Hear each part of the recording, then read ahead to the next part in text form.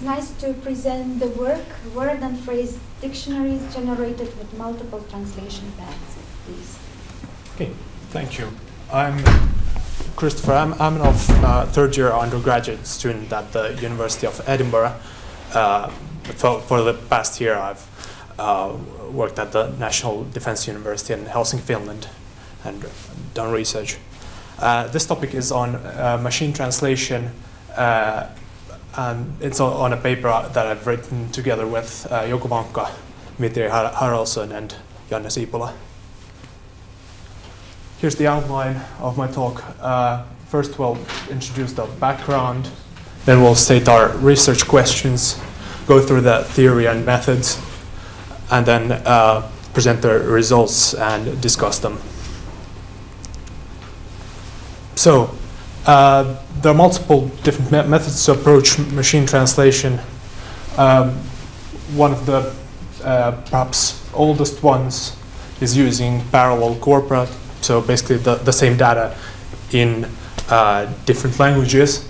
There you basically map the same words in different languages to each other statistically. The problem with this, though, is that it requires large resources, which often aren't available for rare language pairs. So there are alternatives to this too. There's monolingual corpora, which requires only a small amount of bilingual data. And then another option is to have two parallel corpora, where two pairs of parallel corpora where you translate through an intermediate language, which is usually a lingua franca like English. So monolingual corpora are the method that we're using. Here you create vector space models of each language that you're using. You map each word to a certain point in the space. Then once you've created those spaces, you learn transformation matrices between those language vector spaces. And there are many different methods in which you can do that. Then when you want to translate between the languages, you take the source language, the word in the source language, you project its representation into the target language space, and then you use a scoring function which is based on proximity in order to estimate the most likely target language translations. And you can also use monolingual corpora for indirect translations. So, what are the things we wanted to find out? Firstly, we want to find the optimal parameters in matrix translation. So, should one use an orthogonal or a non-orthogonal matrix, and whether softmax or the inverted softmax is preferable as an estimator of probability. Then the most important novelty of our paper is multipath combinations, where you combine information from different translation paths. Here we have 4 different methods in which you can conduct multipath translations, and we're trying to find how they perform.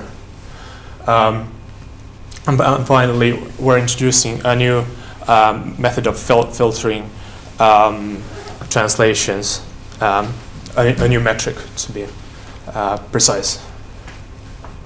And we're measuring it against an existing metric. So for the translation matrix, we're using 2 different methods. A non-orthogonal matrix, which for which we use least squares training objective, and then the other method is an orthogonal translation matrix, which preserves the normalization of word vectors, and we use SVD for that. And here you can see the result of an orthogonal transformation, whereas if you use a non-orthogonal matrix, you might get the result closer to this. So on to multipath translation. So the idea here is that you can use either direct translation or different forms of indirect translation. So for example, if you want to translate from Russian to Finnish, or from Finnish to Russian, you can either translate directly between those vector spaces or go through a bridge language, which in our case is English or French. And then you combine the information from those paths in order to obtain as many accurate translations as possible. So the first method is summation, where you just sum the probabilities from different translation paths. Then you can also multiply those probabilities together. The third method is combo max, where for each potential target word, target language translation, you take its best probability among any of the paths. And each of these gives new probabilities for translation candidates, based on which you can order them by probability, and then you get statistics on how often the correct translation is the first translation among the first 5 and so on, which is known as P1, P5, and etc. The fourth method is the margin method, where you multiply the probability of the first translation of each path by the margin between the probability of the first and second translation. Then you get a margin score. You compare the paths, pick the best path in terms of the score, and return the first translation of that. And here, realistically, you only get one result. Then, in some cases, you want to be really sure that your translation is correct, in which case you need to filter out uncertain translations and, for example, throw it to a human translator. In these cases, you need to use a confidence score in which you discard uncertain translations. The traditional one is to use raw probability, which works quite well, but we propose that the probability margin should be used instead, where you take the difference between the probability of the most probable translation and the second most probable translation, as that would be a more natural perhaps measure of certainty in your translation. As corpora, we used SOMI24 for the Finnish corpus, Google News for the English one, Wikipedia for the rest, and we formed bilingual word pairs in order to train translation matrices, mostly through mining them from Wiktionary, but we also used Google Translate in a few cases. And here we use the first 5,000 word pairs in each word pair set for training, and the next 1,000 for training.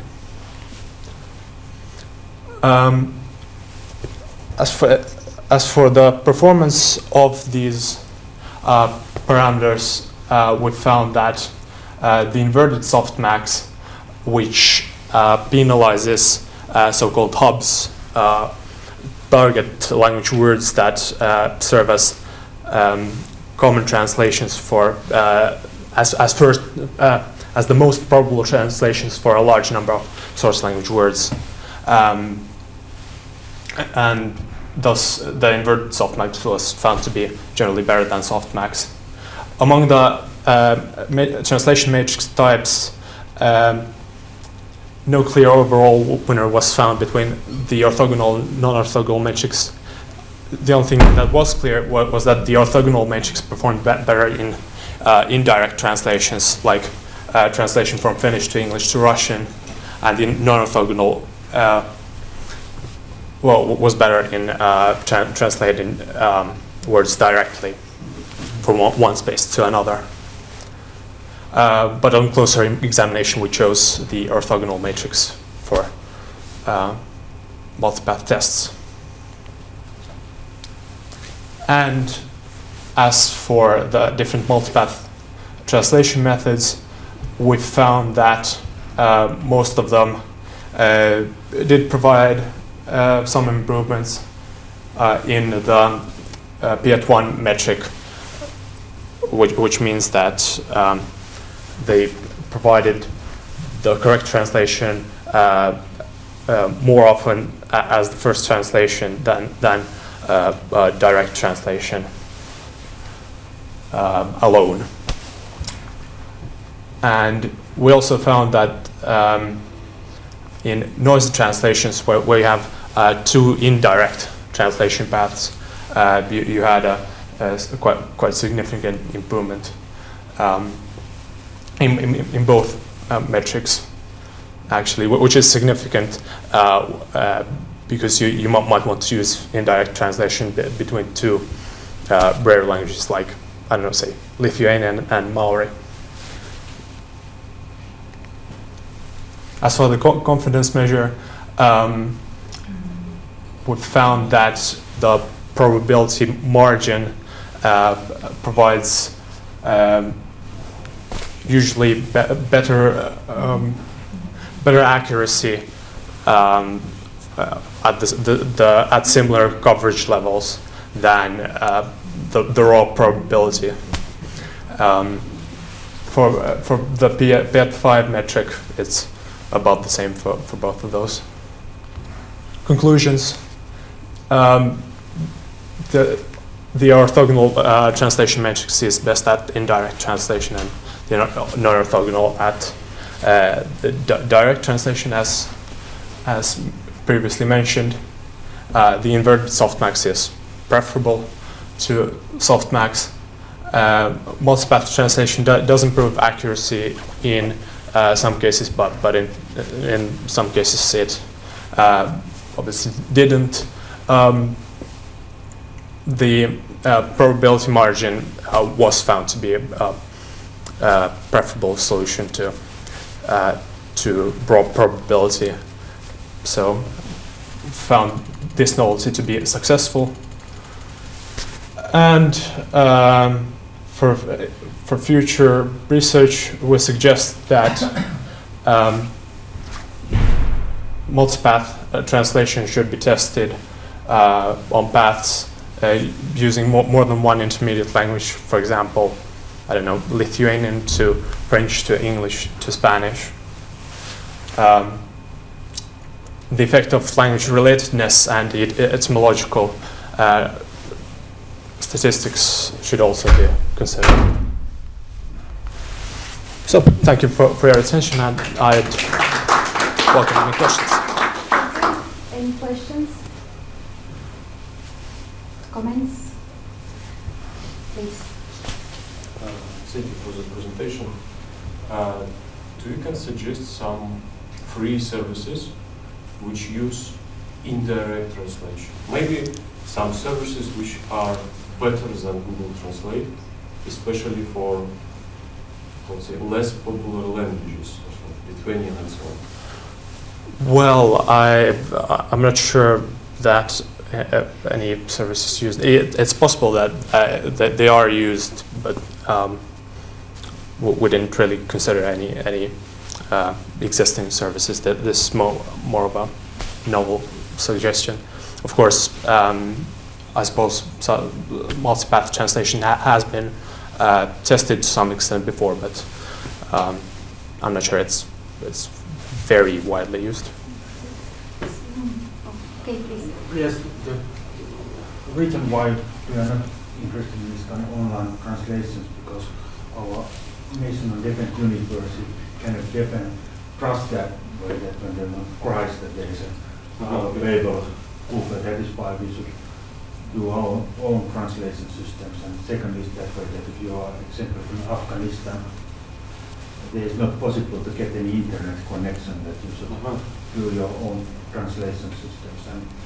And secondly, it's a little bit depends, of course, that if it is intermediate good example in France, French languages and Russian languages have a lot of common words. That if you find this kind of good intermediate languages, then you can get perhaps the good result. But I think this Google use mostly in the way languages, this kind of English or I don't know exactly what they are doing. But I suppose that some cases they go to this kind of intermediate languages because we are using this kind of unsupervised learning there. And Finnish and Lithuanian, there is not so big databases for that. That is the reason why this kind of unsupervised learning uses intermediate language. More questions? So then I have a question. So as I understand, your method can be applied on any language pair. But how much does the accuracy depend on the language specifics and on the resources, on the amount of resources? Well, it depends quite a lot. The amount of resources and the quality, especially, would be perhaps the most important factor. Of course, it's possible that the relatedness of the languages might affect the quality of the translation as well, which is why it's suggested in the future work section that might be an issue worth investigating. Okay. Thanks. Thank you.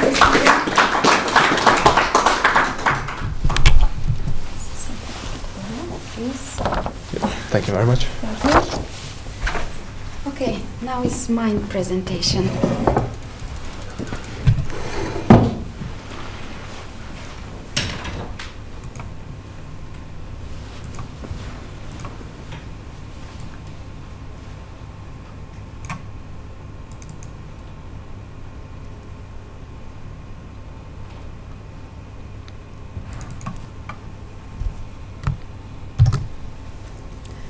So, about the sentiment analysis and the deep learning methods. In the first presentation before, Rolf said that the deep learning methods are very important. I agree with him. They are applied right now in every field, and including natural language processing as well. So, but right now about the specific topic, so sentiment analysis. This is the simple categorization process where you determine the writer's or author's attitude towards some topic, some product, event, and so on. And usually, of course, the attitude can be expressed very differently. It can be written, it can be categorized, like with the stars, 5 stars, 10 stars. But usually in the majority of works, the attitude is expressed as positive, negative, and neutral polarity. So we are using the same categorization in this research as well. Why this research is so important? Let's say companies want to get the feedback about product services. Sociologists react to public events, determines the reaction about the public events. Psychologists analyze the general mind state of communities. Of course, there are other very specific tasks as early threat detection, because from the internet comments you can already predict that somebody wants to send out something offensive against somebody, and so on. So sentiment analysis is a very highly researched topic, and you can find publications on many languages. Of course, the majority of publications are in English. And there are also very different methods applied for this topic. The most archaic methods, I even do not present them here, they are rule-based. When linguists create rules to detect the sentiment in the text. There are also dictionary-based methods when, again, experts or methods, with the help of methods, you just identify the sentiments of different words and then try to find those words in the text and determine the sentiment of the whole text. And of course, machine learning methods. There can be supervised and unsupervised, which are not so accurate. So let's focus on the supervised methods. And there are different techniques. The most popular probably are SVM, nearest neighbor, or naive Bayes, and so on. But the recent approach, the recent research went to the deep learning approaches. And you can also find that it's semi-val task, which is organized for many years.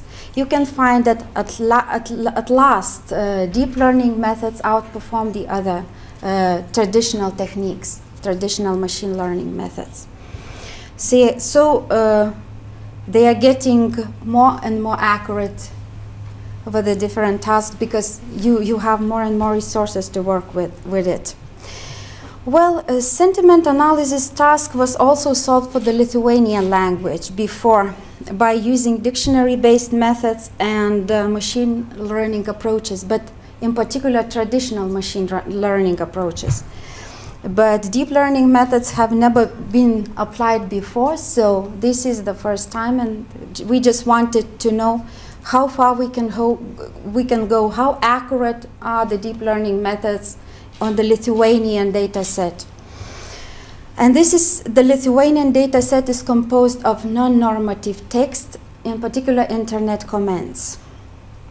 And we solved this problem with the deep learning methods, and we also compared the results with the previous results that were obtained on the traditional machine learning approaches.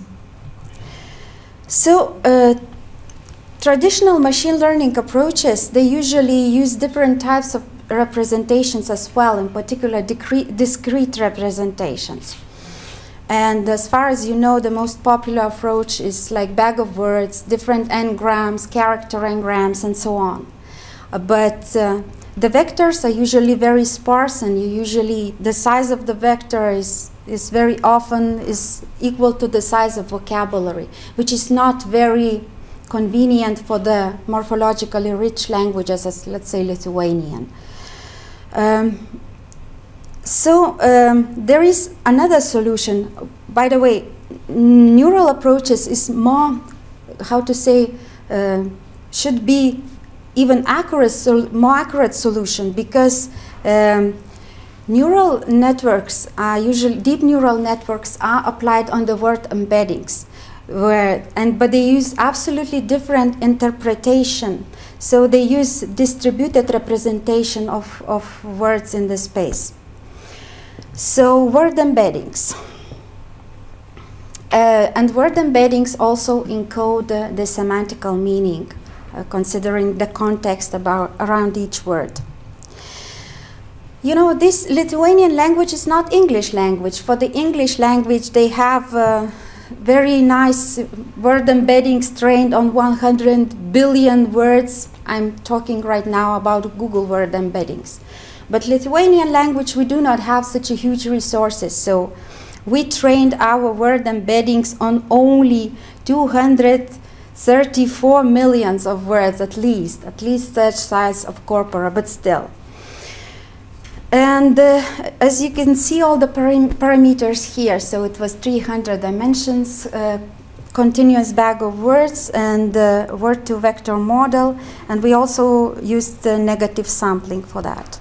And as the result, we got 688,000 word embeddings. This is the data set, because embeddings is one thing, right? But we also need the data set to train our model for this task. So the data set contained, as I already mentioned, the non-normative internet comments, and they were annotated by two human experts.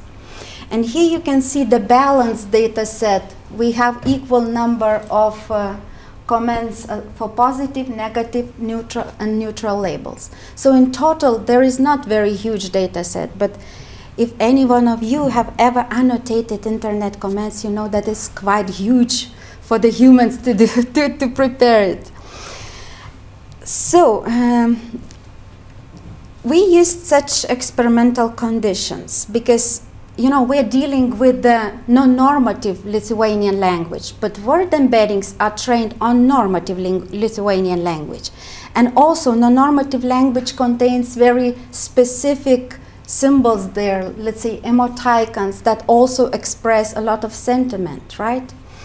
And one more problem in Lithuanian language is diacritics, because in non-normative language we do not use diacritics at all. Well, sometimes we use, sometimes we don't, but you know, if you have texts like written differently, and if you train your model, your model is not so robust, because the vectors are very distributed.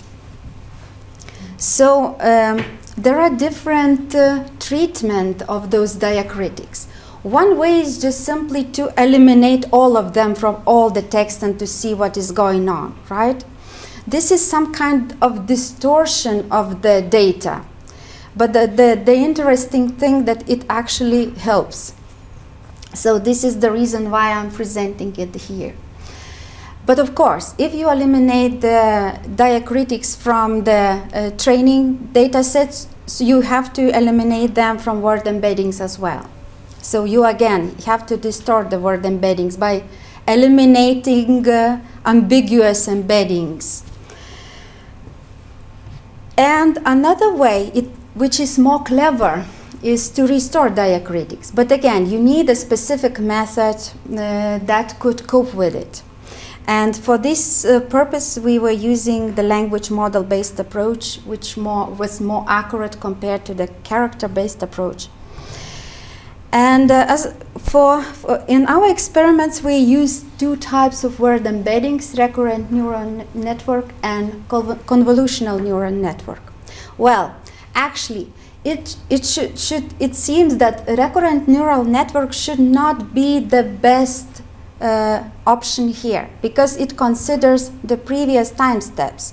But convolutional neural network, it can generalize and even can intrinsically extract like n-grams from the text. And since the best results in the previous research with the traditional approaches the best results were achieved with token unigrams and token biograms, we thought that convolutional neural network could help in this case as well. And we are using word embeddings, not character embeddings, not anything else, but simply word embeddings. So it seems that it is close to that experiment we performed before. And with the traditional approaches, for the comparison reasons, we used token unigrams, and biograms. Well, as I said, we experimented with the different types, but the best feature type was token unigrams plus biograms. And with the recurrent neural network and convolutional neural network, we used word embeddings. So the other experimental conditions, we had tenfold cross-validation, we evaluated accuracy and F-score, calculated random and majority baselines that are actually 0.33 because the data set was balanced. And we also performed McNamara tests to evaluate if the differences between the results are statistically significant. So there are the results. You can see that actually the best results were still achieved with the traditional approaches.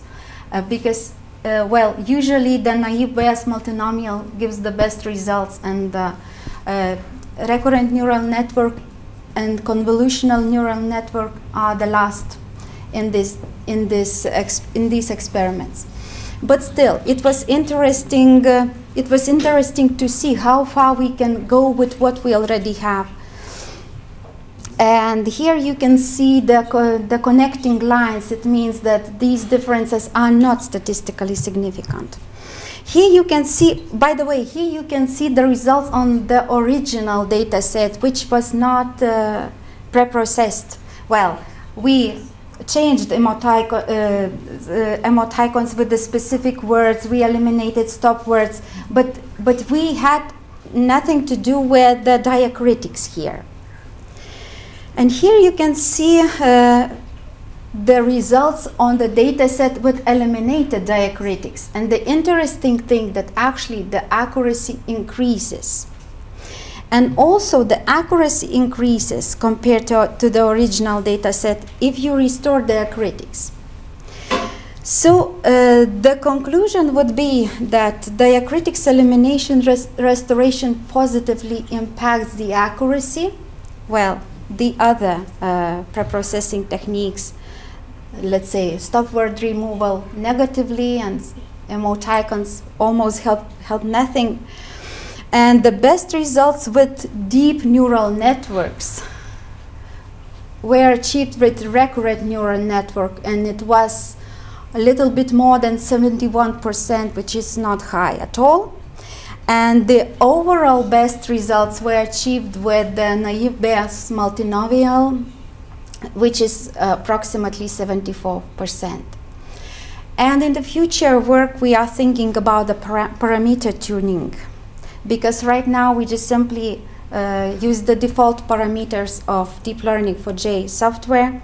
And we also thinking about incorporation of the different word embeddings, because currently we were using just simply word embeddings, but we can also think about using character embeddings and other, or maybe mixed type of embeddings. Of course, more data can give better results when we are talking about deep neural networks. So to increase data set is crucial in this task. And we also need some clever solutions for the non-normative texts. Probably, well, one of the best solutions maybe could be that we could train word embeddings on non-normative text, but the problem is that to find such a huge amounts of these texts, it's very difficult, especially for the Lithuanian language, because then you have to crawl the comments, or even in blogs people write in normative language. So this is very specific type of sources where you can find those non-normative texts. So thank you for your attention. Then I have to go here. Questions?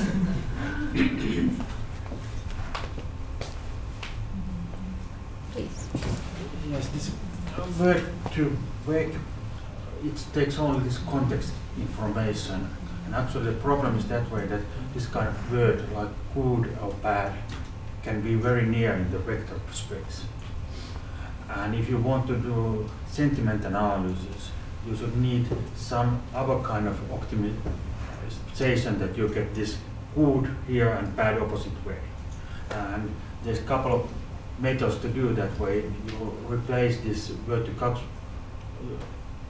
this kind of algorithm what's optimized for this kind of, for the sentimental, what you say, but the problem is of course that it's difficult to find so much data.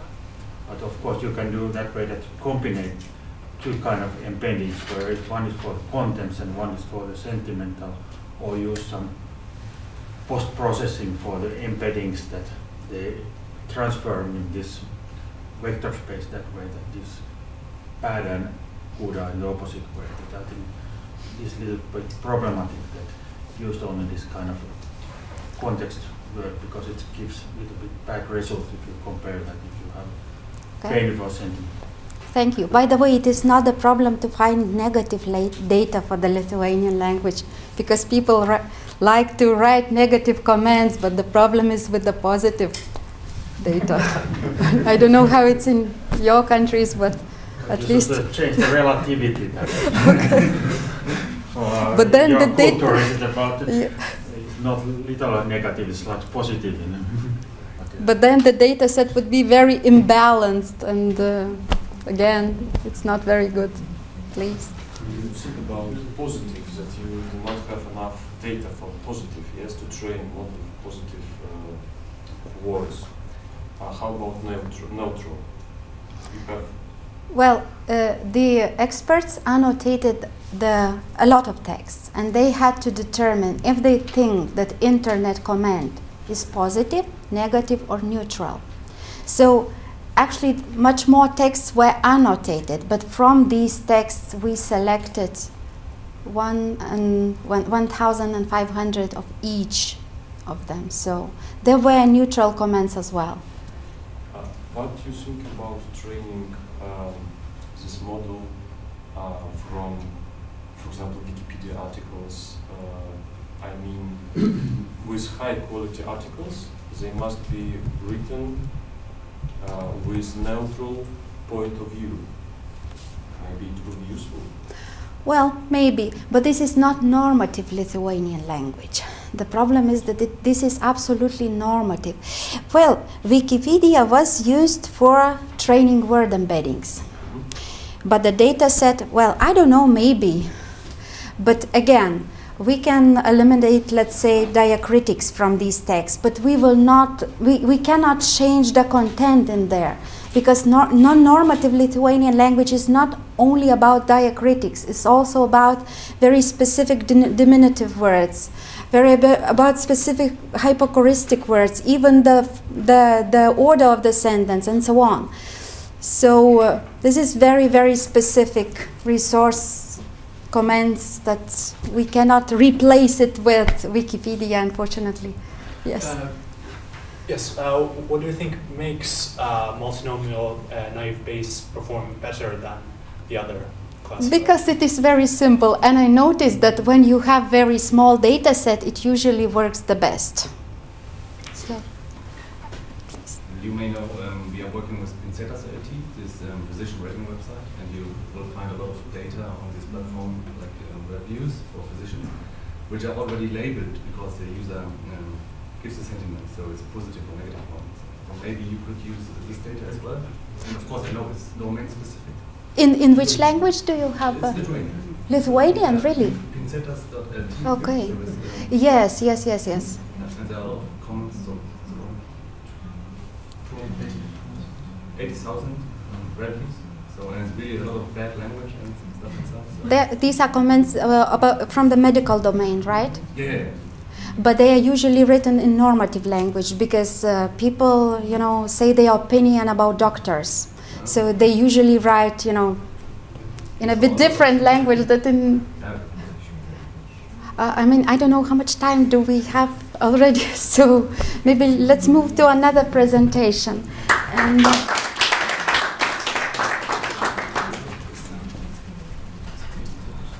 right now we have Jouko Morinaga with the topic improvement of reverse dictionary by tuning word vectors by category inference, please.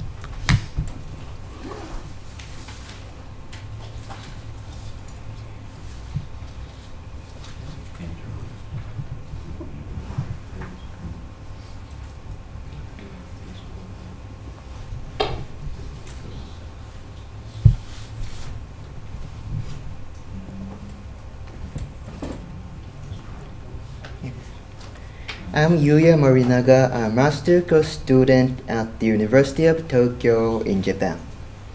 I am very happy to be able to talk to you. It's my first English and Arabic presentation. Sorry, we cannot see your slides. Oh, sorry.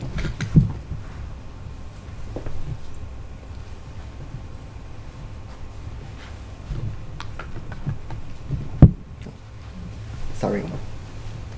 Today I'd like to talk about the improvement of reverse dictionary.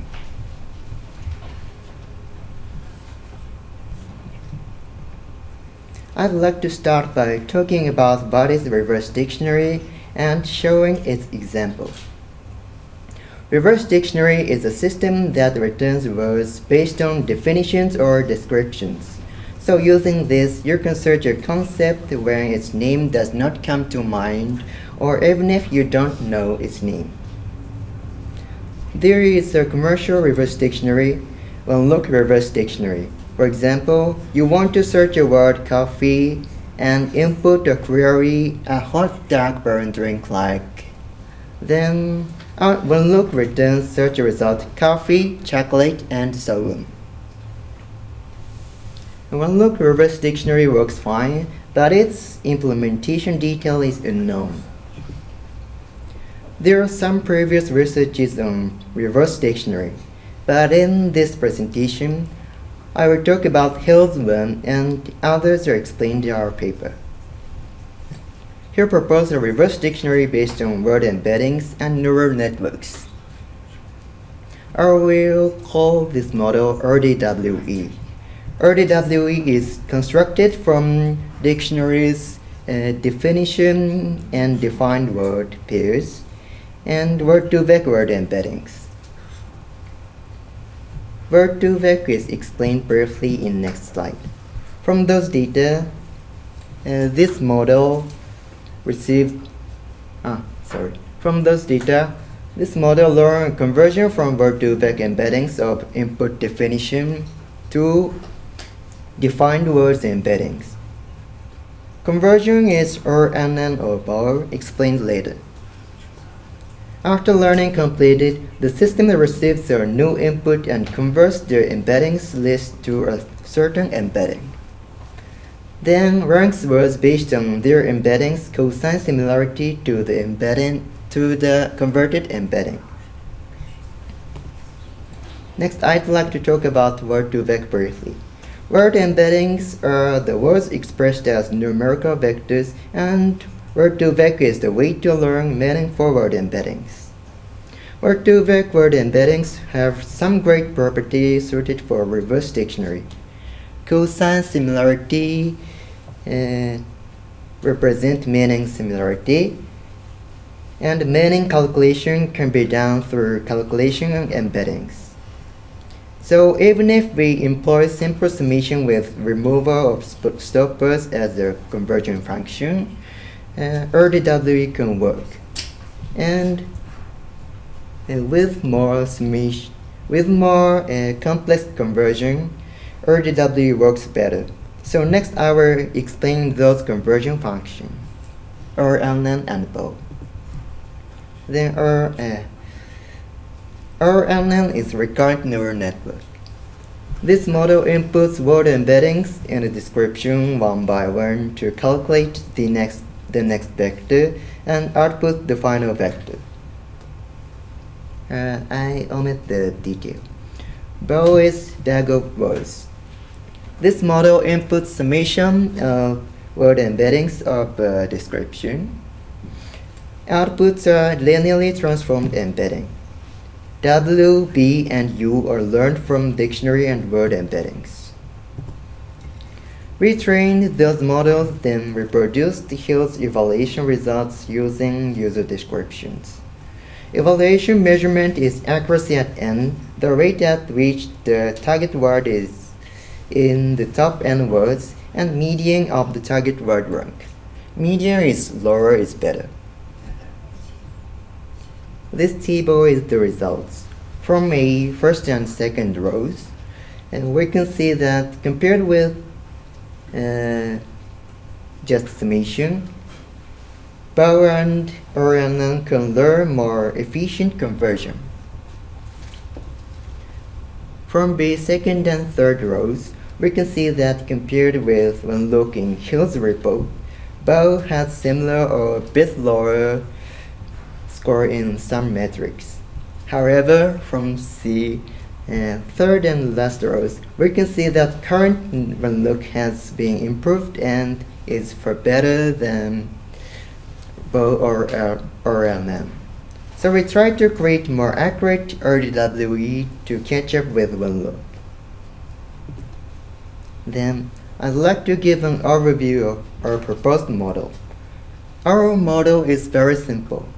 In this model, we are trying to improve RDWE through accuracy, combining category inference function and Hill's model, and employing refined word-to-vec embeddings.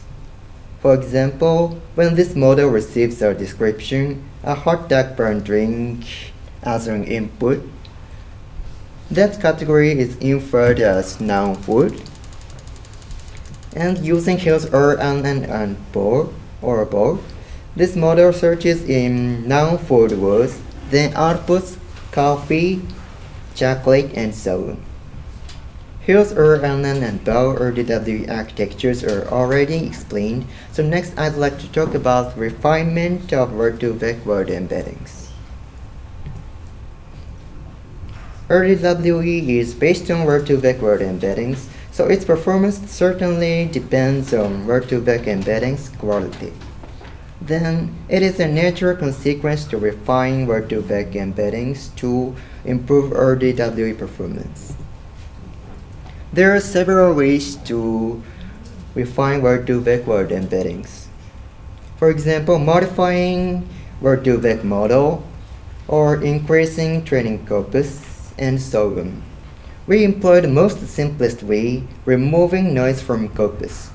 We regarded sentences involving non-ASCII characters as noise, then retrained word-to-vec embeddings. By this refinement, here's RDWE model score are improved significantly in medium, about a half medium. AUCs are new refined vector embeddings. Next, I'd like to talk about category inference function. I will explain why that is needed and what that is. The reason of category inference necessity is due to relationships between word embeddings and word-to-vec embeddings. Word categories and word-to-vec embeddings. That is, intuitively similar words, for example, bed and asleep, and cat and meal, and so on, have similar embeddings that belong different category. This kind of flexibility is one of the strong points of word-to-vec, but not suitable for reverse dictionary. Hence, however, if target words category can be inferred, RDWE will have higher performance, so category inference is needed. Then, how do we infer target's category? There are several ways to infer category from a description. We chose a neural network for inference. There are several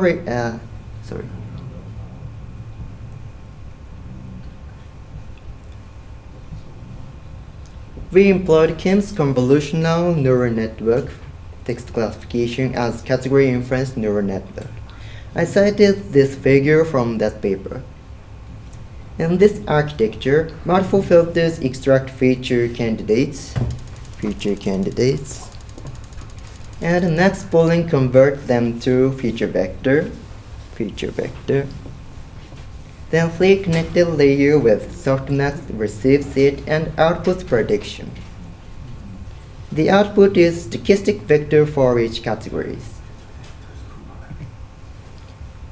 We trained this CNN text classification model for reverse dictionary tasks.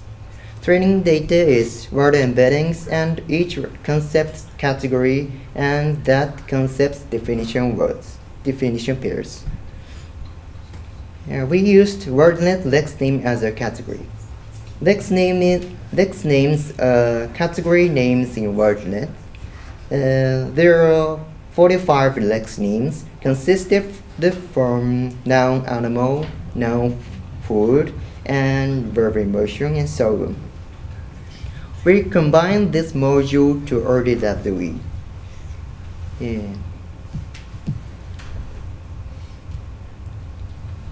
I need to hurry up, so in proposed model, multiple top categories are employed according to certain thresholds. Now I've explained all modules of our model. So next, I'd like to talk about experiments on proposed model. Data and conditioning experiments are summarized here. For training, Hill's old or our refined word embeddings and word definition pairs and category definition pairs are used. For evaluation, 200 of user descriptions are used. 90,000 of words compose experimented RDWE's search space. Evaluation results are revealed here. First row is reproduction results of Hill's model. Second row is CNN category inference combined with Hill's model. By combining category inference, RDW performance is slightly improved. And third row model is using refined embeddings in addition to combining two models. Then further improvement is accomplished. This improvement is statistically significant. But still, one look is better about all measurements in this table. Still, however, RDWE is superior to one look in accuracy at 1000. Accuracy at 1000 seems useless measurement at all, and actually useless for users, but thanks for that advantage, we can improve performance of one look reverse dictionary. RDWE has high accuracy at 1000 and not many common words with one look's top results. As a result, if one look searches only in top 1000 words of RDWE, many noise words will be removed from top results. The results are shown here in this table. From this result table, we can see that one look reverse dictionary can be improved using RDWE as a search space filter. Median rank is about a half. That is a great improvement for the commercial reverse dictionary system. Conclusion. We improved reverse dictionary using word embeddings by refining its basis word to vec word embeddings and employing category inference function to deal with certain property of word to vec embeddings. And we improved one look reverse dictionary by employing RDWE as a search space filter, taking advantage of RDWE's high accuracy at 1000. Our future work is additional improvement of RDWE and catching up with one look reverse dictionary. There are some ways that may lead to improvement of RDWE. For example, employing multi-sense word embeddings also can deal with category problem and word ambiguity. Or expanding BOR and RLM architecture. Now we are engaged in second approach and writing next paper. Reverse dictionary takes tasks similar to translation tasks, so we can use expressive neural translation models. We chose neural translation model for reverse dictionary tasks and combine our another regional module, then very similar performance to when look is obtained. Details will be revealed in our next paper. Thank you for your attention. Do we have the questions?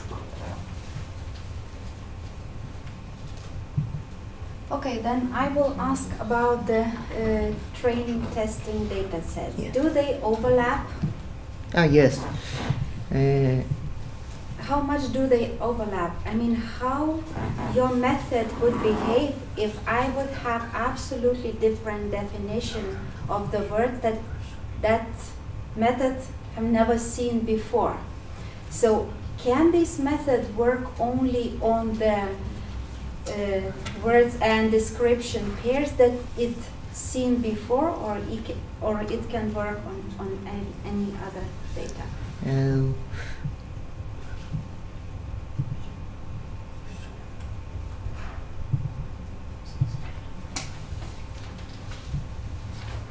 Training data is this dictionary data, and evaluation data is user data. So training and evaluation no overlap. Oh, no overlap. The training data, where the definition pairs several dictionary data are used. But I see, right. this category definition pairs are only WordNet data. Okay. But the method probably will not find the word that was not trained on. Okay, so those 200 in the test set, they should somehow overlap with the training data as well, because if the word was not seen anywhere, so it will not be defined. Okay. Do we have other questions? If no, let's thank the speaker.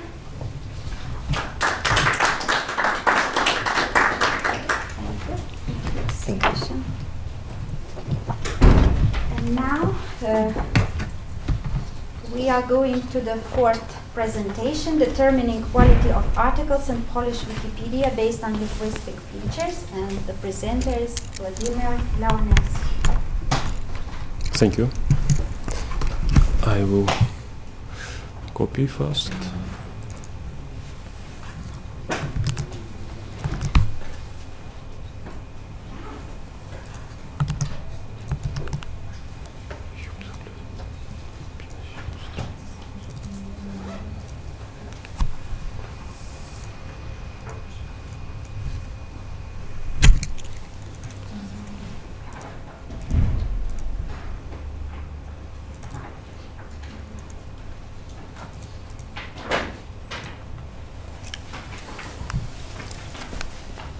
Aha, no signal.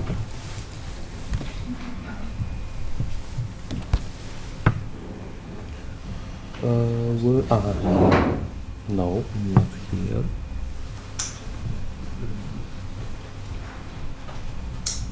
Okay. A lot of inputs and different to choose. So, ladies and gentlemen, Laba Diena, good afternoon. My name is Włodzimierz Lewoniewski. I'm from Poznan University of Economics and Business, and this conference is a second presentation connecting with quality of the Wikipedia articles. In this presentation, I will describe our research, which are connecting with Polish Wikipedia and how we use linguistic features to predict quality of these articles. This is short agenda. First of all, short introduction, why Wikipedia, some information, general information, especially about Polish Wikipedia. Next, I will shortly describe related works in this area. Next, I will show what features we took into account and which data set we generate to build models. The next step is building these models. In this step, I will also show you some information about importance of the features. And the last thing that I want to explain that what are conclusions and what work we plan to do in future. So Wikipedia is the 5th most visited website in the internet. It's a popular knowledge base. It has over 48 million articles, and these articles are written in over 300 language versions. It's free, and everybody can edit, create articles in this encyclopedia. Even if you not log in, you can anonymous edit this content of this encyclopedia.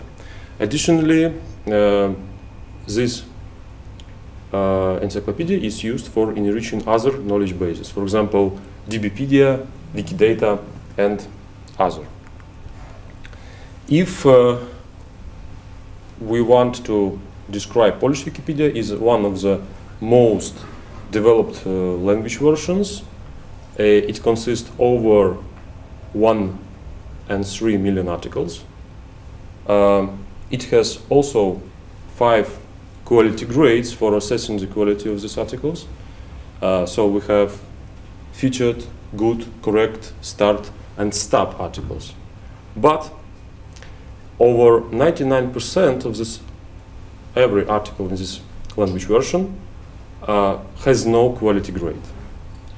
So 2 questions, maybe 2 main questions of this research is if it's possible to assess these articles with no grade using linguistic features, and the next step, can we find which features are more important in this model?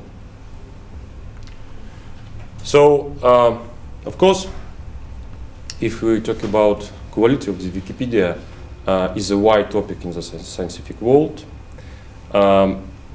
but most of them are focused on the biggest language version, which is English Wikipedia.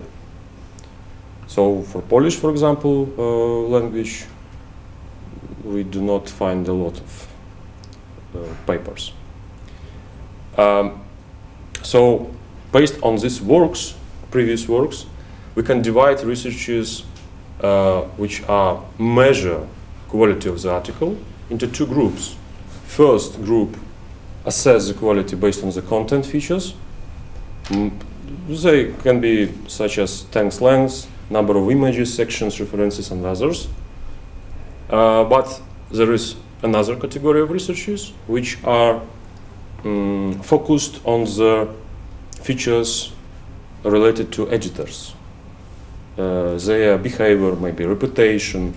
They also analyze network of the users and so on. Sometimes in these researches, authors used linguistic features, but these features is language dependent.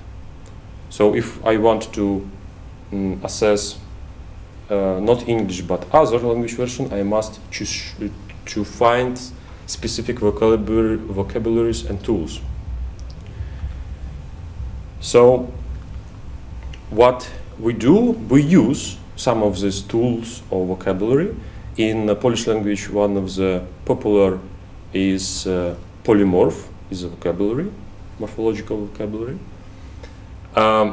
we used in our paper to describe these different features notation, which are used in morphosynthetic maker system in Polish Academy of Science. But we also provide own notation for some other features which we extract using own parsers and some different sources.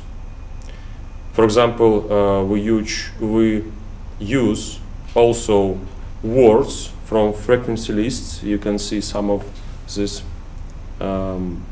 lists. We also use Polish Wikipedia to assess which words are often used in the text. Also, we use Dictionaries. It's some other project than Wikipedia, but also we can enrich our group of the features with this source.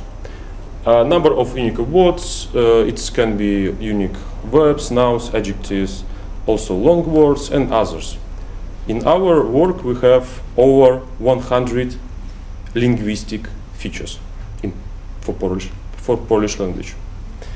Of course, length of the article can be different, and previous work shows that if article have long text, it's a bigger possibility that this article have high quality. So, to create some more challenging task, maybe, we normalized every features. So, even if article has more verbs or nouns, it's not so easy to say that it is good when we normalize this parameter by word count.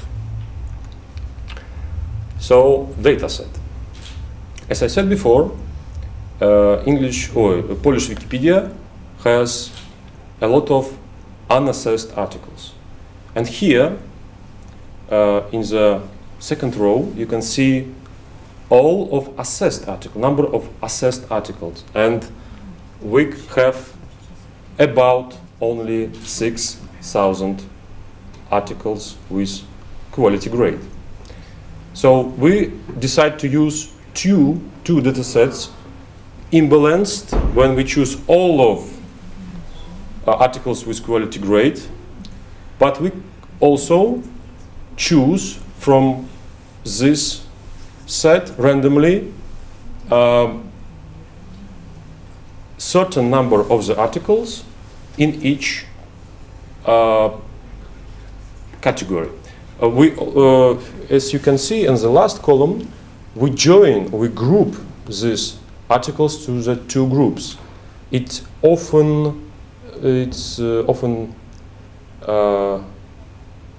This practice is often used in other works. So we have two groups: complete, which has articles with the highest quality, featured and good, and incomplete articles, which can have space to improve.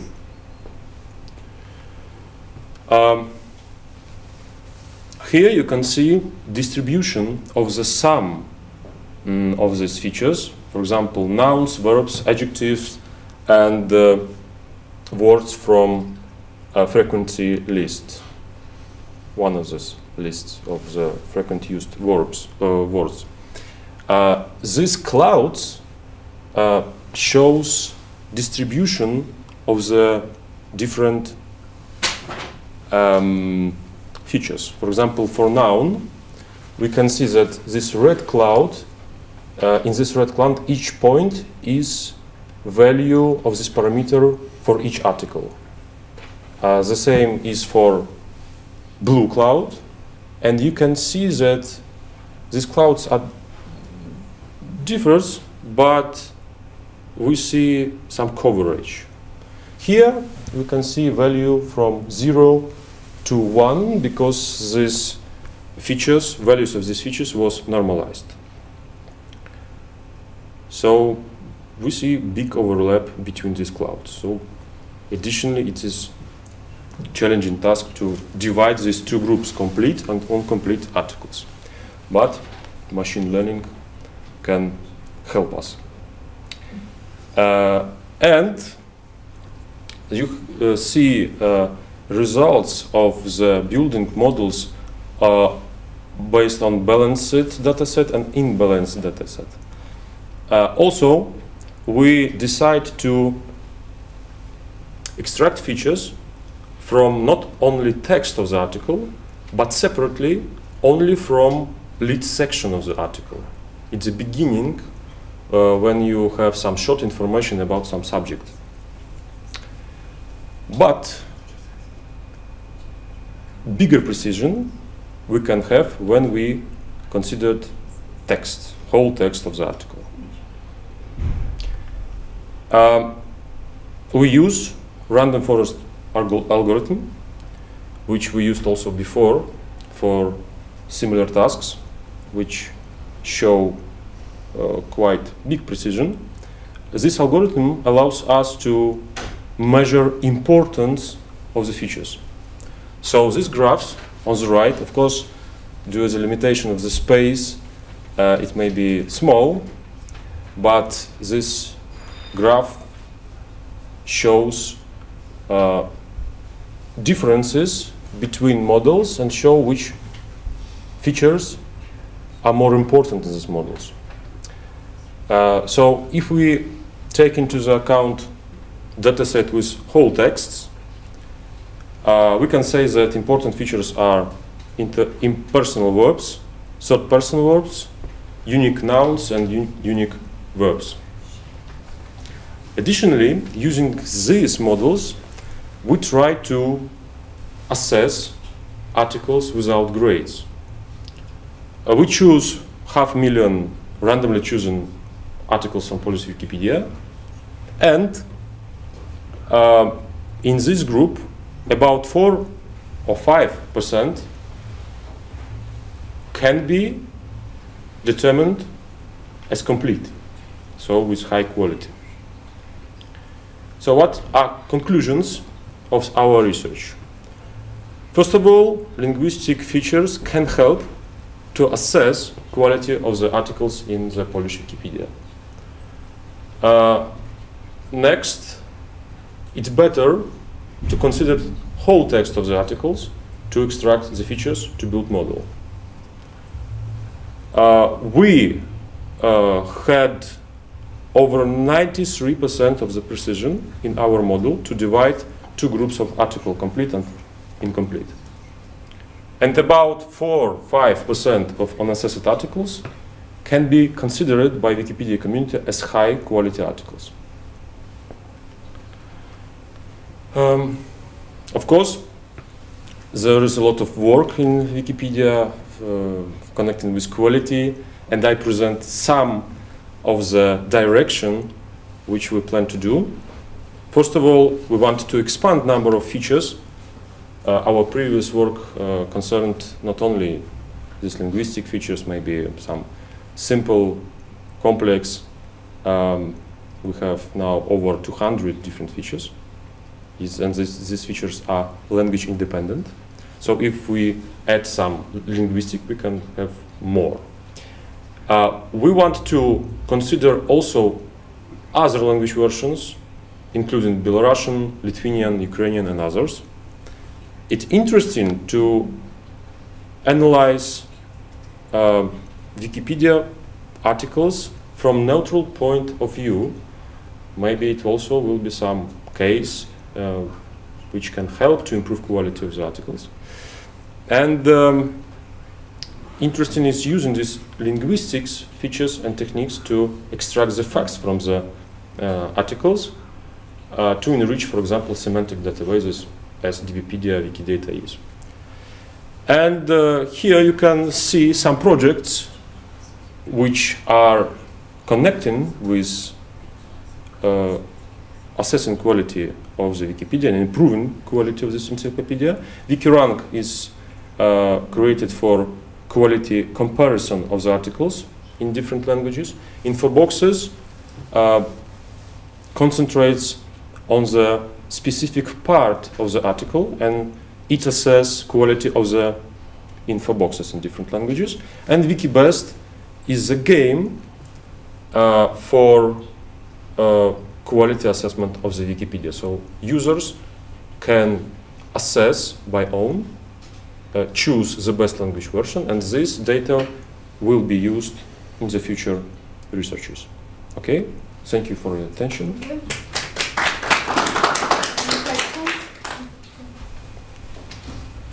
Yes, are you aware of any bots that might use this kind of course. data to improve in Polish Wikipedia as well? Aware bots will be do some bad things or good things? Well, obviously, bots that edit Wikipedia in order to improve the quality. You know, it depends on Wikipedia community in each language version, because in each language version we can have a different grades system of the criteria of the assessment of the Wikipedia articles. So it depends on community. If they allow to do this, it's not a problem. For example, there is Cebuano Wikipedia, which is the second most, the biggest language edition, but who knows Cebuano? Yeah, it's full of articles on French communities. Yes, but community of the Cebuano Wikipedia allow bot to transfer information from other languages, and they do not assess the quality, how this was translated. Sometimes some community do not allow to automatically enrich articles, or the bots are limited in their things, because community want to do by hands. They maybe want to do it by, maybe it will be better to do this with humans than robots. It depends. But of course we will propose our methods to each Wikipedia community to increase the quality. Okay, I have the question as well. I mean, linguistic features, they are very important, I agree with that, but the content is the most important. Are there any measures how to assess the content of the topic? Is it possible, I don't know, maybe to translate to another language, to the English, and to see if the articles about the same thing? I don't know what methods are used for that. There are some methods which, for example, compare of concepts in these articles. Okay. This is first, but one of the interesting things is fact extraction of the content, because you can, if you understand this, you can extract from this text triples, subject, predicate, object, or object, predicate, subject. You can relatively easier transfer it for different languages and compare if this fact is the same. Okay, so this is the method that is used for content analysis. Can be used, because we do not enter enough to this field, but we plan. Okay. Maybe with your help, Lithuanian language, we will increase quality of Lithuanian language. Okay, do we have? I would like to ask you about criteria that you rate the articles. You said that you grade. If I put the article, it is good for me, so it doesn't matter how you grade.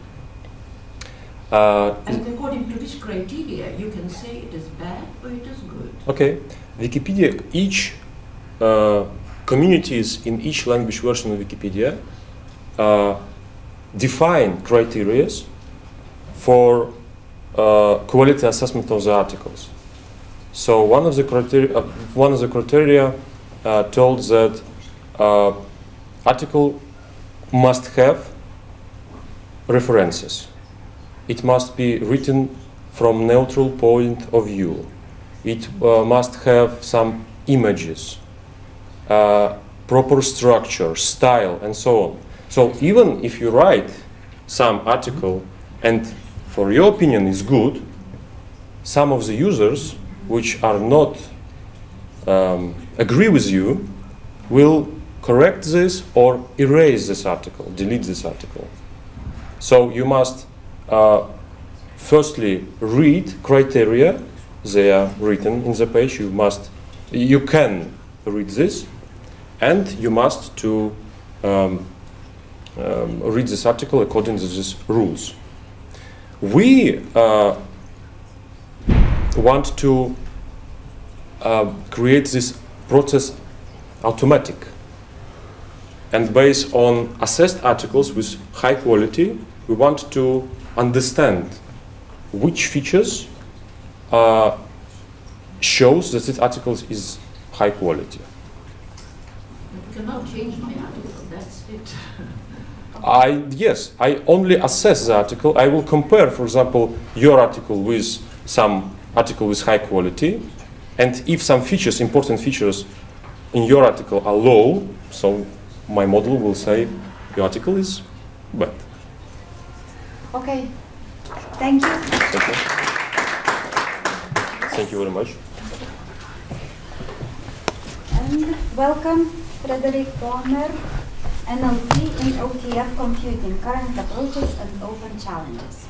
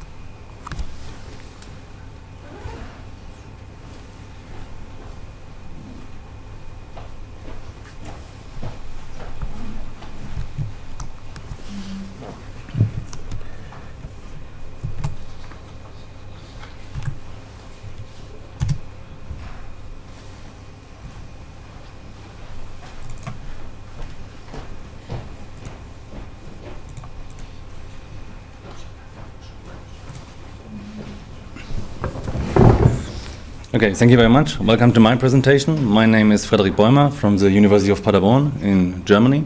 And today I want to talk about natural language processing in the use case of on-the-fly computing. I want to present current approaches and open challenges. So you could say it's kind of marketing or advertisement for our topic, and I'm happy to be here.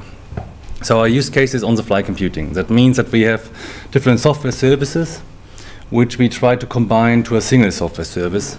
And we try to fulfill the user requirements with this single software service. So for example, the user could write, I want to convert my images from color to black and white, and I want to send my images to my friends. And we will look for the correct software services, combine them to a pipeline, and will provide it to the end users.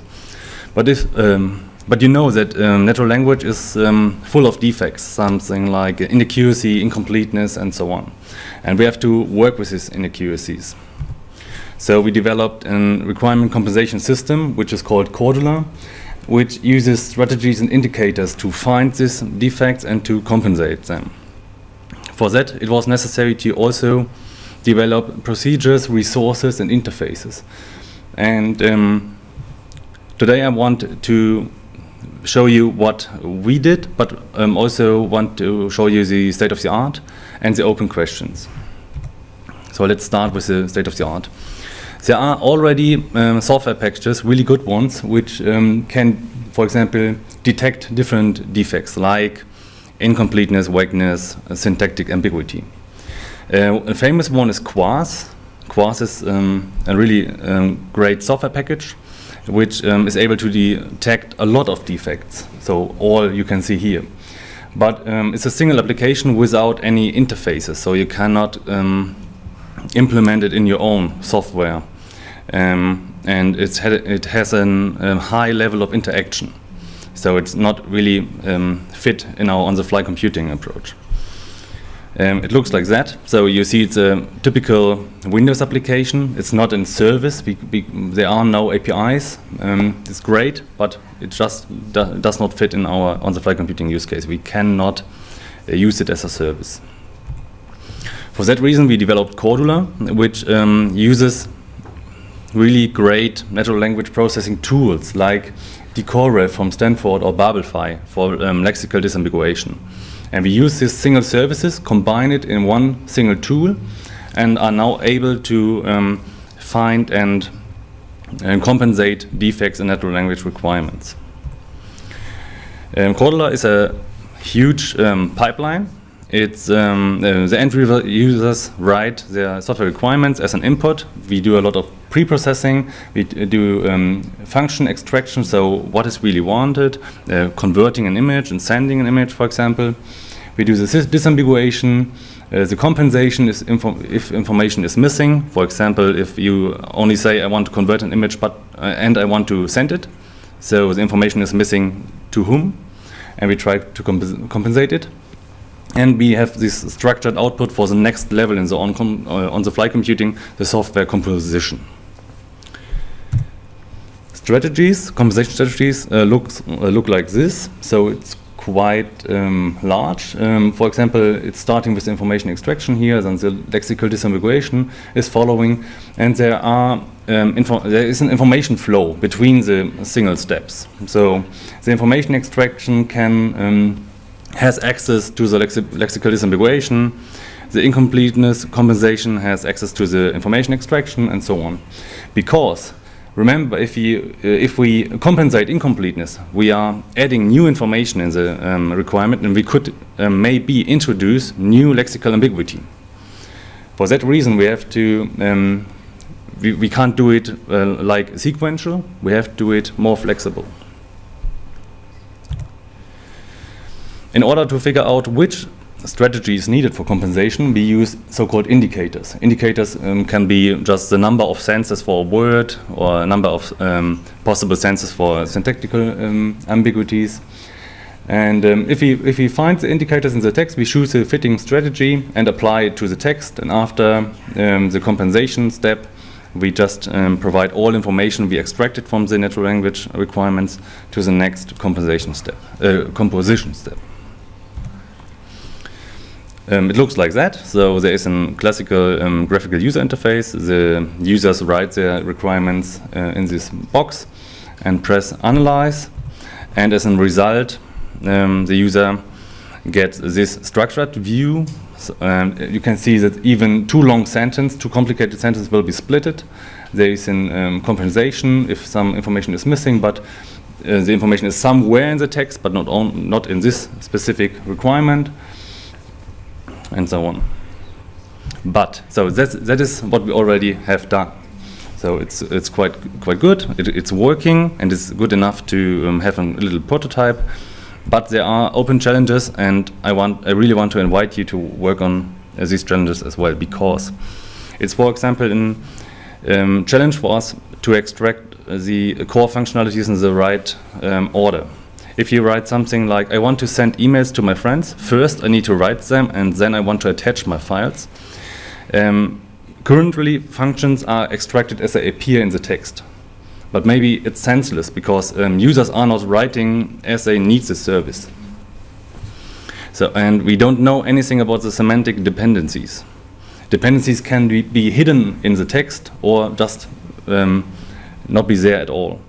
At the moment, we use linguistic hints like first of all, afterwards, to order the requirements, but it's way not good enough, and it's not working. It's even more difficult to find hierarchical dependencies, because if you say I want to send emails, I want to write them and attach some pictures, there is no information about the requirement to choose the files. And the next step in on-the-fly computing needs this information to select the correct services. We currently have no resources which provide this knowledge, which is one of the main challenges of us. We need more resources, natural language resources, in the field of requirement engineering. Because we often challenge the situation that we need more information, which only the user can provide. We developed Cordula in the second version, which is more interactive. It's like a chatbot. The user is communicating with Cordula as a chatbot, and Cordula is extracting the core functionalities and is presenting possible defects to the user and asking, could you please provide more information? But this is originally not the idea of on-the-fly computing, because on-the-fly computing should be super fast and without any interaction. So there's originally no user in the loop. But now we use the chatbot to gain knowledge about the domain. So this is something like a compromise. As I said, we need more resources. At the moment there's a lack of resources. We are developing, of course, resources like this one for the compensation of incompleteness. We acquired, for example, download.com, which is an awesome resource for software descriptions. But it's still another domain because this is user requirements and software descriptions are just a different point of use. So the wording is different. But it was a good start. And we use BabelNet, for example. We enriched BabelNet with this download.com information to compensate incompleteness. But we still need examples and dialogues because the chatbot is not only presenting the defects, it's also helping with hints and examples how to do it better, and yeah, and so on. So we need more resources. We have a knowledge base, but it's quite small. So to conclude, at the moment we are able to detect and improve linguistic shortcomings, but we are not good enough. We can treat ambiguity, incompleteness, and vagueness, but it's still a big challenge, especially vagueness because resources are missing. Our current approach is data-driven and demand-oriented, but there's still a lot of work to do. We need better integration of users, and we need better resources. And I want to invite you to work with us on this topic. We are working on this topic now since 8 years. I'm involved for 4 years, and we hope that we will work on it for another 4 years, and that our project will be accepted one more time. So, thank you very much. I'm open for questions. We have the time for only one question, so please, use the opportunity. Okay, you said you asked us to work together, but what language? Can we work on the Lithuanian language as well? Of course, yeah, but I think the resource problem will be even harder. So, well, that's what I'm asking about.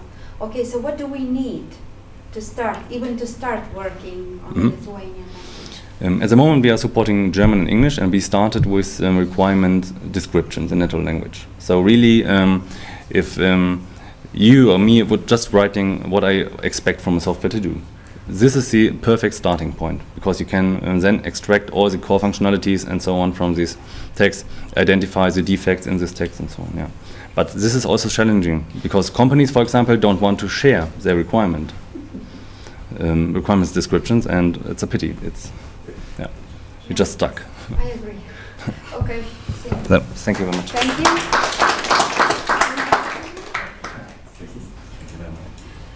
So, right now I want to invite Christoffer Aminoff with the presentation text augmentation techniques for document vector generation from Russian news articles.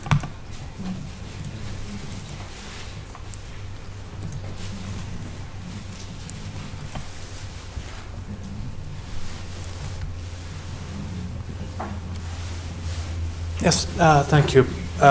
So I'm once again Christoffer Aminoff. I'm a student at the University of Edinburgh in Scotland, but today I'm representing the National Defence University in Helsinki, Finland, which I worked for the past year. And the topic of this talk is are text augmentation techniques that can be used to improve document vectors that are then generated through Corpora. And I've authored this article together with Alexei Romanenko, Onni Kosoma, and Jouko Vankka. Here's the structure of my talk. First, we'll talk about the motivation and state the research question. Then we'll go through existing techniques and the ones that we're introducing. then I'll present our methodology, present the results, and then discuss them. So, why are we even doing this? Augmentation has been found to have a significant effect on the presentation of morphologically rich languages, i.e. languages where words can be extended with suffixes and prefixes and so on extensively. And examples of these are Finnish, Russian, and Czech. And on different languages, different techniques have yielded different results. And in the case of Russian, no comprehensive studies have been conducted on this subject. So our research question goes as follows. We're trying to find a combination of text augmentation techniques. So we're not looking at the techniques individually and their effects individually. We're testing those techniques through the classification of vector representations of Russian news articles. So at the moment, and prior to our research, there have already been techniques. The most commonly known, perhaps, would be lemmatization, in which each word in the corpus or in the text is returned in its base form. Then there's part of speech filtering, where you filter out words that belong to parts of speech categories that you may consider semantic noise, essentially. And then, of course, you can just delete stop words, so have a list of words you don't want, and then delete them. Word weighting is a popular approach in this area. The most well-known of this is probably inverse document frequency, which penalizes words that appear in a large number of documents in the corpus. Then another word weighting technique is relevance frequency, where you divide the corpus in relevant and irrelevant articles and weight words depending on their representation in these categories. Then there's class frequency, which can be combined with IDF, where you weight words based on their prevalence in different classes. And in order to classify documents, obviously you need to represent them, and there are various ways in which you can vectorize text. Bag of words like representations. TF-IDF is perhaps the most well-known. You have one element per unique word, and you can apply various weights to it, to each word depending on its presence in each document. Then you have paragraph vectors, which is a technique based on neural networks. Then you can also use word vectors and combine those to form document vectors, in which case you get weighted document vectors, of which there are various types. You can just average the words in a document, in which case you get mean document vectors. You can TF-IDF weight them, and use all kinds of weightings. There are various ways to form word embeddings. Word2Vec and fast text are one example. They're based on neural networks. Globy and Swivel are they learn through co-occurrence matrices. That they're learned through them. And onto the novelties we're introducing. The first one is parallel IDFCF, which is a novel classification structure. It's based on IDFCF weightings, which, due to their nature, require their own form of classification. So here, for each document in the test set,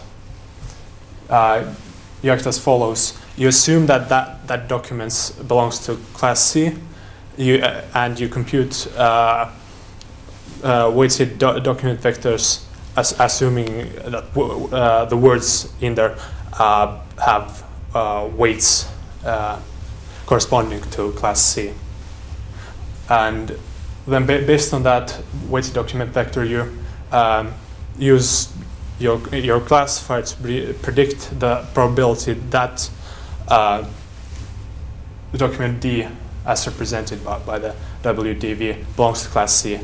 Then you repeat the first 3 steps with each class. You take the most probable class and you input it into the classifier once again, and then you predict the final class, and also whether the representation is accurate or not. The second novelty is subject-object tagging, in which you essentially extend the corpus. You analyze each sentence and determine potential grammatical cases for each word in the sentence, or at least those words that have cases. Then you tag all applicable words as potential subjects if nominative is a potential case, and on the other hand as potential objects if any other case is possible. Here's an example where the cases are definitely clear. Koška jest myšku, a cat it's a mouse, where we know that koška is nominative, therefore we tag it as a subject. And myška is definitely in the accusative, therefore we tag it as an object. And so, as a consequence, we get a representation like this. Here you can see an overview of how each combination of augmentation techniques was tested. First, we have the corpus. We apply the augmentation techniques.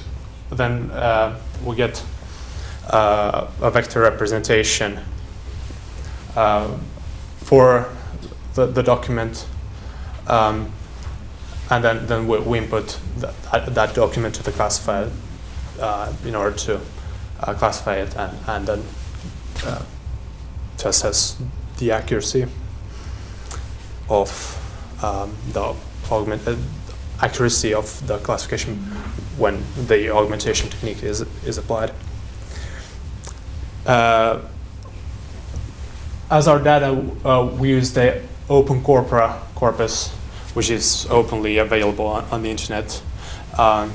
It includes a mixture of texts. It's mostly news articles, but there are blog posts, Wikipedia articles, judicial texts, and so on there as well. Then of these, we have a subset of documents that we use for classification tests.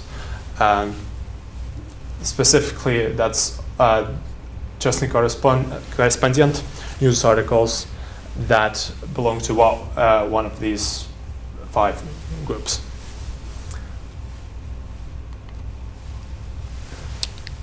Then we evaluated each, we conducted our study as a whole as follows. First, we found optimal SVM classifiers for each model that we plan to use, and for the classifiers we found the best parameters.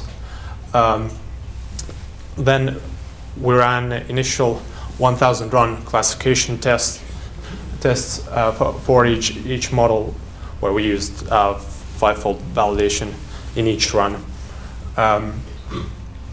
And then we got initial results. Based on those, we took the 4 best performing models and then used those in subsequent tests.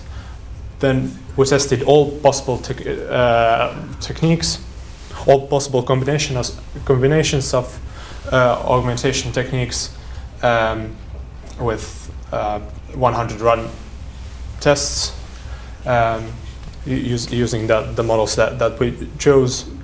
And then based on average performance of each technique, we chose one combination and then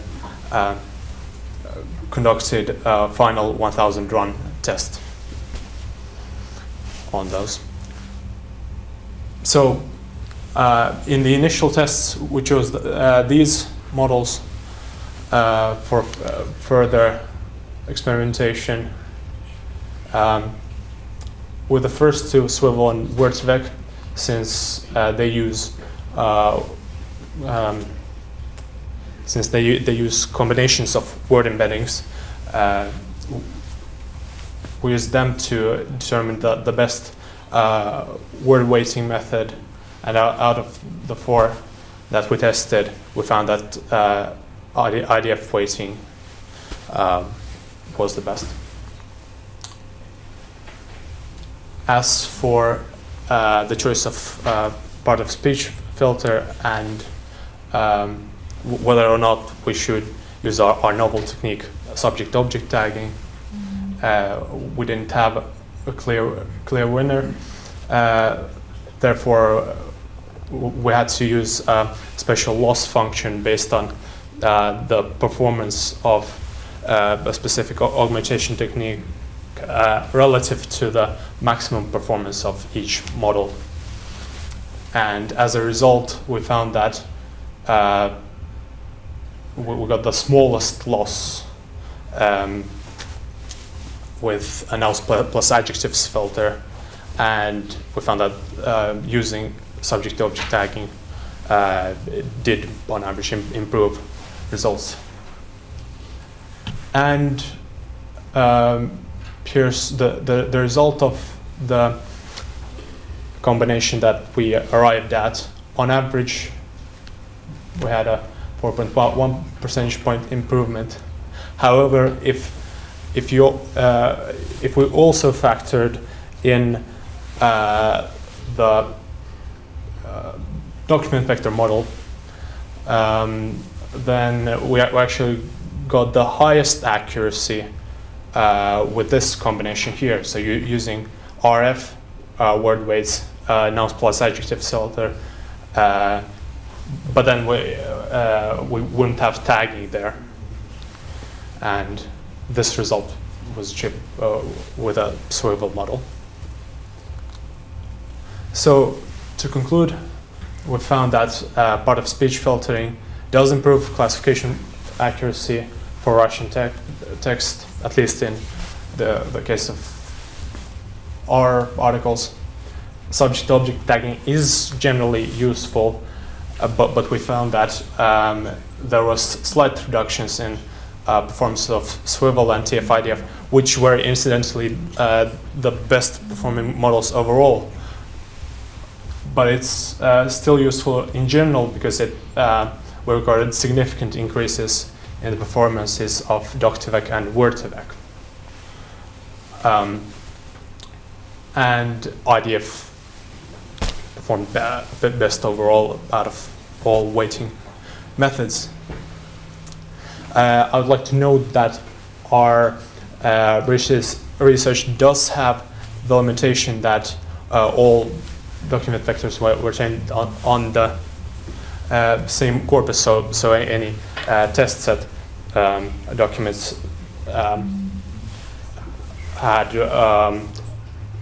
vector representations that were somewhat influenced by the training set as well. However, this shouldn't be a big problem since most document vector models can be trained further on new data. In the future, I'd suggest that these techniques should be tested on other tasks. We only tested text classification on other domains. We only tested our techniques on news articles as well as other languages.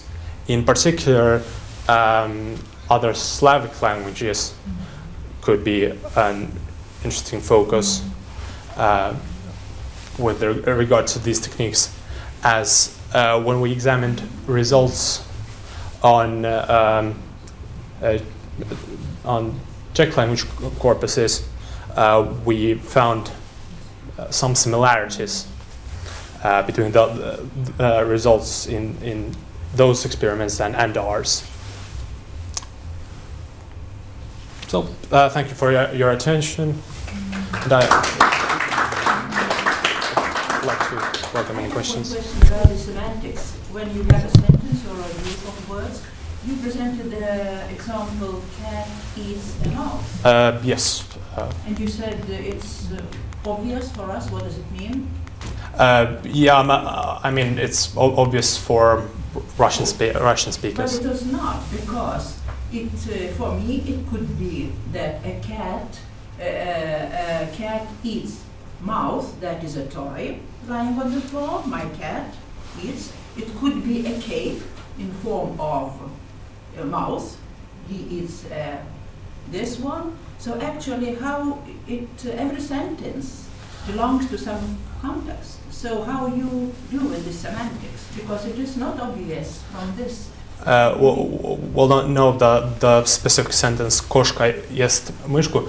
I mean, koshka can only be in the nominative because I don't know if it was genitive, the form would be koshki, No, and it's so on. of course it is subject, and of course it is object. Yes. But the meaning of the sentence. The meaning of the sentence, because of course. Semantics is the most important to the sentence. Yeah. Yes, but in this case, we only use the case for tagging it as a subject. So it's not the only thing that contributes to the semantics. And we use wordspec and other methods to include the context into the word representation of the word. Yes, that was the answer. That using that kind of idea that in this neural network that the words what are around the context. When you teach about this neural network, you get the words what are around the cat. And yes, yes, the context. You do analysis of the context. Yes. Yes. Thank you. So we have to continue today, to finish today, and let's continue the next year, okay? Let's meet once again and let's discuss. Okay, thank you. Thank you. Special time goes to our session chair. Thank you very much.